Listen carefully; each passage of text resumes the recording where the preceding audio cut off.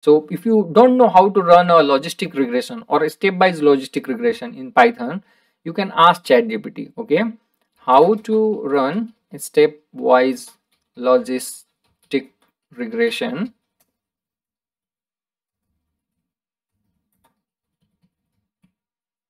in Python.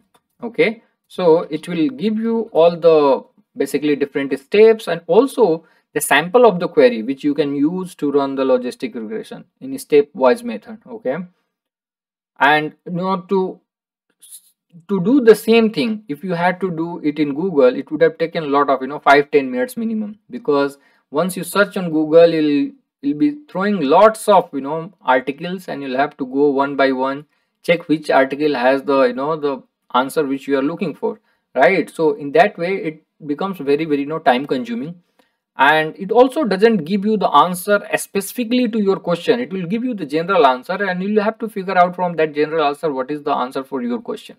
Okay, and not specific to this Python only, you can learn anything actually. If you have to learn SQL, you are having an issue with an SQL query, you can just type the SQL query which has the issue or the error message, anything, and you'll be able to get the answer.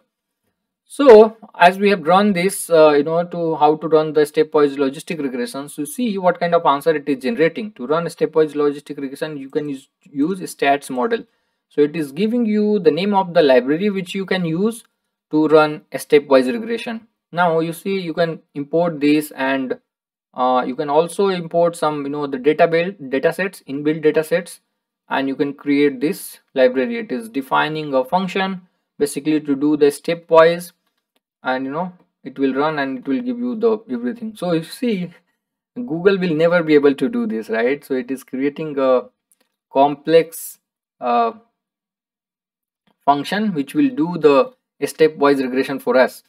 Now you can stop this. What happens is that it is giving you the solution from stats model, but you can also ask that please give me solution from sklearn, because most of the data scientists use sklearn library for their models, right? So we can ask how to run logistic regression in Python using sklearn. Okay, so once you force this, then it will give you answer specific to sklearn. In sklearn, how to do logistic regression, stepwise logistic regression.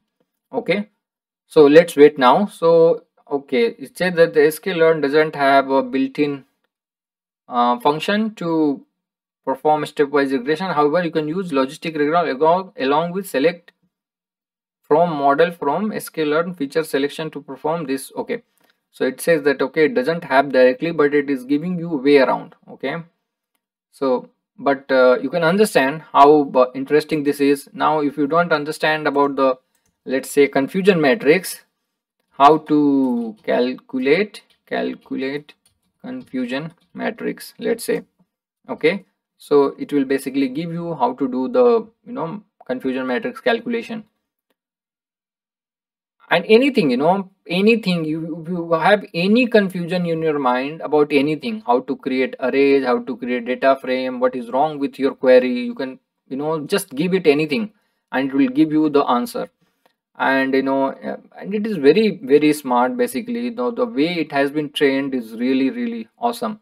What happens is that if you keep typing the same question again and again, sometimes it also get angry, because it will say that okay, you are typing the same question again. But that is the demo for ChatGPT. And if you have not tried it yet, I think I'll suggest you to please try it. It's really really time saving thing. Now that whenever I have something, I get stuck somewhere, I don't use Google. Okay, I search the query in ChatGPT and it gives you answer instantly, and it saves a lot of time. Okay, so thank you friends, thank you so much for joining.